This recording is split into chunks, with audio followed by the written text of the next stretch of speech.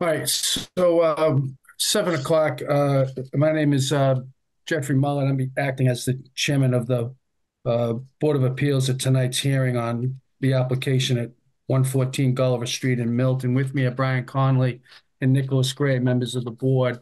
Before we start, I'd like to introduce Bill Conley, who is our new uh, uh, B- Bill Donnelly. Bill Donnelly. I'm sorry, our That's new okay. As much as I'd like to be Brian's cousin, it's Bill Donnelly, Brian Conley, and Bill Donnelly, our new assistant who's going to help us with the applications.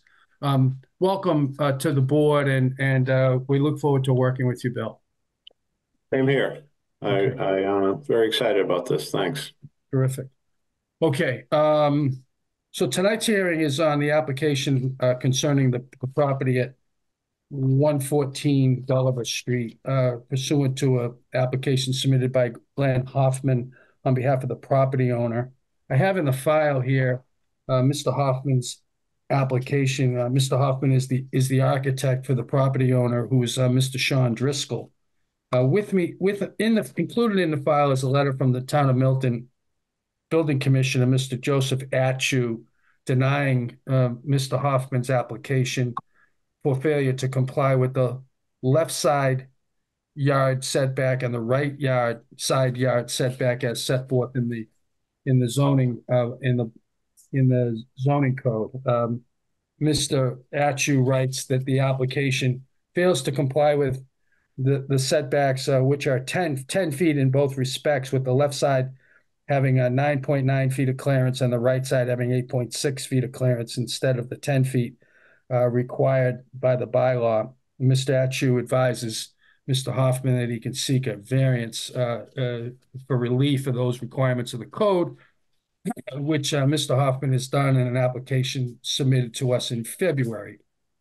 Now, included within the plans are a letter to the Zoning Board of Appeals dated February 2nd, along with a site plan by Mr. Hennigan, Mr. Robert Hennigan, which is dated October 25, 2023, along with plans of a single-family residence of 114 Gulliver Street, Milton, Mass. Several sheets indicating in plan and elevation drawings for the addition that is proposed to the single-family residence. I see Mr. Driscoll has joined us. Welcome, Mr. Driscoll. Um, all of these materials are on file with the Board of Appeals, available to public inspection at the town hall.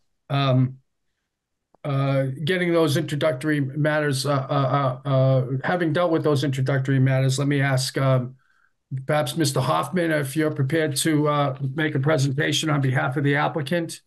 Yeah, Welcome to thank the you, Board Mr. of Chairman. Appeals. Again, my name is Glenn Hoffman. I work for GPH Design in Milton, Massachusetts. The existing home is a existing colonial style home, pretty um, common in that area. And the proposed project would add a approximately 1,986 square feet off the rear of the home.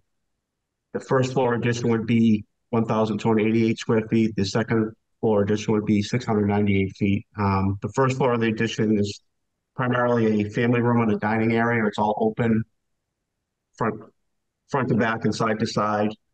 There's no major deck in the back. There's just a small deck that gets you down to the patio area or the rear yard. As the chairman stated, we're an existing non-conform. The existing house is non-conforming, 9.8 on the left side and 8.7 on the right side. We're proposing to go straight back from those side dimensions of the home. The second floor of the house would be a primary bedroom suite with a bathroom and closet. Um, we believe the proposed design is within context of the neighborhood and doesn't impose any hardship on any of the neighbors' houses. If anyone has any questions, I'm prepared to answer. Thank you, Mr. Hoffman. Thank you. Let me ask my colleagues, Mr. Gray and Mr. Conley, if they've got any questions of the applicant or of the owner. Sure. Thank you, Mr. Chair. I Mr. guess I'm just Conley. curious, have you did you have a chance, or did Mr. Trisco have a chance to talk with your neighbors about the proposal before filing it and get any feedback or reaction from your neighbors? I don't know if you guys can see me, so I apologize if I'm supposed to be showing my face. I can't figure it out on Zoom. Yeah, a lot of our immediate neighbors were aware that we were doing this planning. We live on a pretty busy street, Gulliver Street, so we didn't get in touch with every single one of them. But for our immediate neighbors, the Carthys and the Coughlin's, who are kind of those are the lots that would touch our fences. They were aware of our plans for the addition, and we've been in touch with them about the plans. We've shown them the plans. So in terms of our immediate neighbors, we've been in touch with them a lot. But I can't say that I've been in touch with every single neighbor in Gulliver Street due to a large population of homes on the street. Okay, that's great. And then were any of your neighbors have any objections or problems or concerns about the proposal?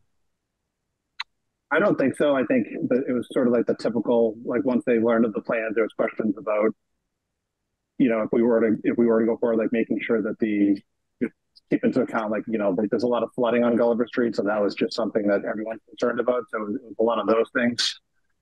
And then I did explain, what the plans were. Glenn did a great job drawing up the plans. So I shared those with the direct neighbors, and they could see that the plans were not to go out any further than the house is today towards their homes. It was just to go directly back towards the high school. So, I think it was just kind of like the typical run of the mill questions whenever someone's doing an addition, but nothing major after we showed them the plans. Okay. And I guess I'll ask, since you brought up drainage, could you tell us, have you, what your plan is and if you've addressed it so you won't be adding any drainage to your neighbors' lots? Yeah, so the plan would be, to make sure we would do something like the French drain, and to also make sure that the landscaping if we were to do it, would be to angle it in a way that would not impact neighbors. So very cognizant of that. So we assured them that we would do everything we possibly could to not impact their current lifestyle. And I don't think there would be an increase in the current drainage to what's there now, and would all be contained within Sean's lot. Okay. Okay, great. I don't have any other questions. Thank you. Mr. Gray. Oh, help me understand the difference in massing as viewed from the side lots. Is the current addition only like one story, and the new addition going to be two stories? Is that what I'm seeing on the plans? No, you're seeing a two-story addition off the back and a extension of the garage on the side. That's the one-story addition. It's a two-story addition directly off the back. Are any of the pictures that you submitted of the existing dwelling, or the Yes. elevations, I mean? Yeah, they're existing. They're E8 2.00 shows the existing house. Okay, I got that. I see that now. So I'm comparing 2.00 with 2.01. Can you take me through the differences there? Well, the Because what front's I'm identical, driving so at that's is the easy one. it looks to me like, as viewed from the side, the addition is significantly more massive than what's there now. Is that what I'm seeing? I don't. I mean, I don't guess want to call it massive, but I'm it's not two stories understanding the instead of one. comment. Significantly more massive. It's the same height. It's the same height as the house, but it's not the same height as the addition that's being removed. The back of the current. No, I'm sorry. I understand. Yeah, no, the addition off the back is just the current build out off the back is just a small room. It's not a large addition at all. I'd have to go to my demo plan to give you a size for that. But yeah, obviously the addition off the back is definitely larger than the Larger. So addition what? being demoed. Yeah, sorry to interrupt. Go ahead. No, that's right. I'm just saying it is obviously the addition is significantly larger than the small room that's currently off the back of the house.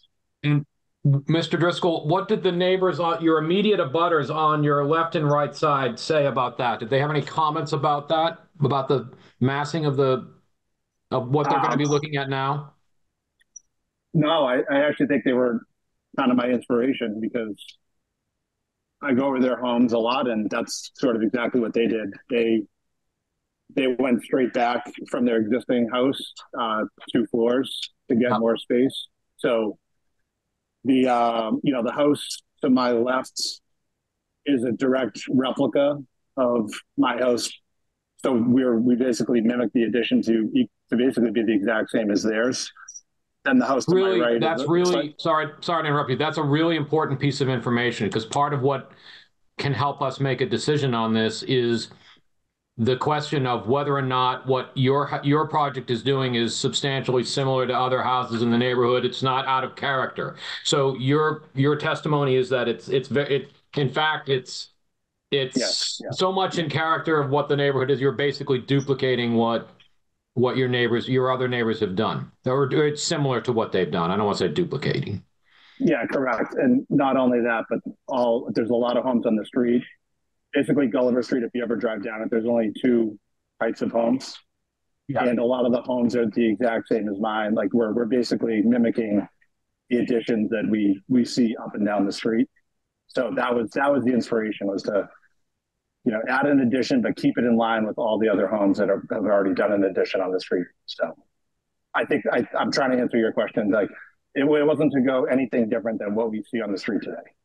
That's really helpful. Thank you so much. I don't have any further questions.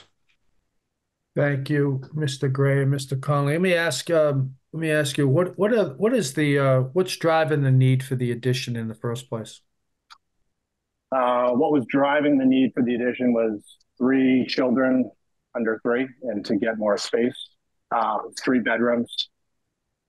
So we have, a son who's 3, a son who's 6 months, and a daughter who's 2. So we're going to need additional bedrooms. So, and then our living space just feels tight today compared to when we go into our neighbors' homes and see all the room that they have. So what drove the motivation was to get what the other neighbors have today, or similar. How many bedrooms does the house currently have? 3, sir. How many will it have with the addition? 4. 4. All right. And when are you proposing to complete the work? The work would be tentatively scheduled to start in the summer and probably complete towards the winter months. And when it's finished, will it be finished in a way where the building has the same facade, the same building materials, the same clapboards or shingles, the roof common color, etc.? Yeah. Give us an idea of whether or not in the completed state it will appear as if the property has been added onto, or will it have a seamless I'll appearance? take this, Sean. Yeah, as indicated in the elevations, the material is exactly the same as the existing house. It's foreign clapboard siding. The color will be similar. If not, if it's let me put it, if it's going to be a new color, the house will be one color. We're not going to have multiple colors. About the roof, Asphalt shingle. you better put a new roof on, or you're gonna have one old roof and one new roof? The plan would be to redo the entire roof. Okay. I don't have any further questions. Is there any other clarifying testimony that you'd like to offer the board at this time? No, I'm good, Sean. Do you have anything to add? I would just add that we are under the area requirement too, so we have not gone over. We haven't exceeded what's allowed area on the house. Thank you. Let me ask if there's one other question. And Mr. Conley. Thank you. Your rear yard abuts, I think it's a Guyla Field and behind the high school. And did you get any feedback from the Parks Department or from the high school with any concerns or objections? I did not know. Thank you. Mr. Gray, further questions? Thank you very much. Let me ask if there's anybody in the audience who'd like to speak in favor of the application. Is there any such person? I can't really tell. It doesn't look like anybody's here, but is there a way for me to know that? Bill? I don't see any hands. Bill, do you know if there's anybody else on this call except for the Yep, people there's that a are- Ken Ryan, but I don't see that he's raised his hand to speak. Okay. Is there anybody in the audience who'd like to speak in opposition to the application?